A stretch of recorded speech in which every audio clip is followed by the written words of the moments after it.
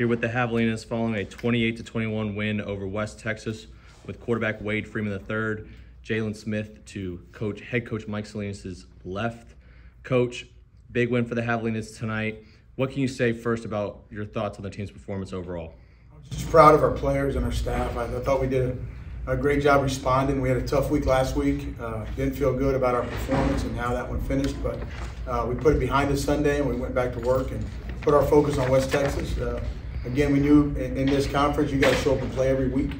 We knew it was going to take 4 quarters, and just proud of our guys for finding a way to redeem themselves, so to say. We talked about redemption earlier today, and our guys responded. They made plays.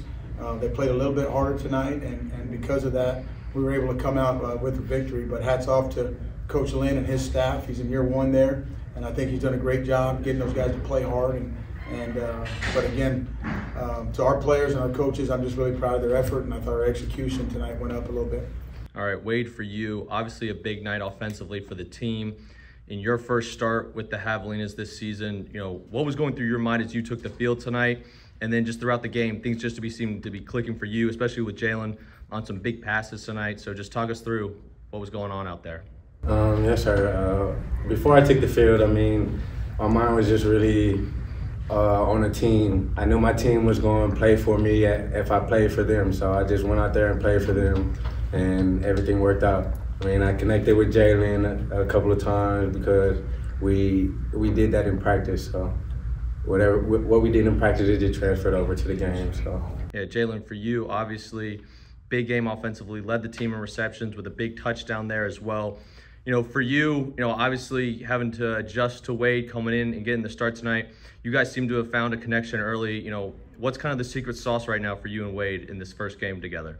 I really don't think there's any secret sauce. I think that all 3 of the quarterbacks that we have can all play at the same level, and I just think that tonight we were just able to. When my number was called, I was able to make plays. But I feel like if anybody else's number would have been called, it would have been the same thing.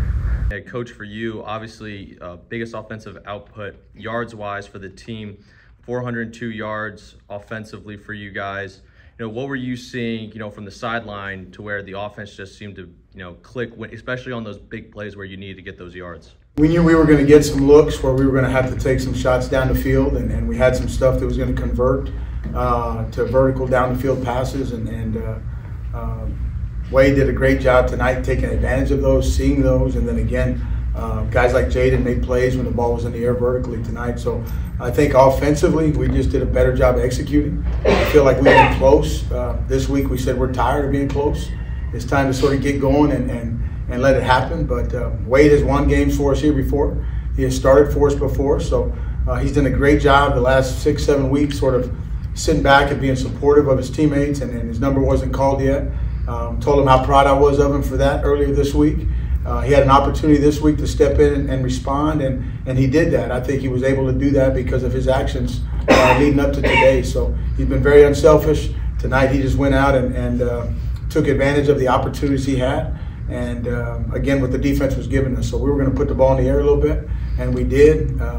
Luckily, our defense continued to get stops and give us the ball. So just fortunate we took advantage of that today on offense. All right, you guys now get ready for a tough Angelo State team coming here for homecoming next week.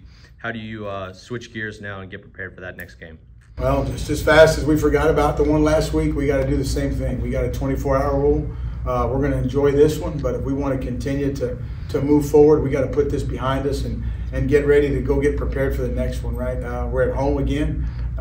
Still love playing at home. Our guys love to be home. It's a special place to play. So thank everybody for coming out tonight, everybody that came out and supported us.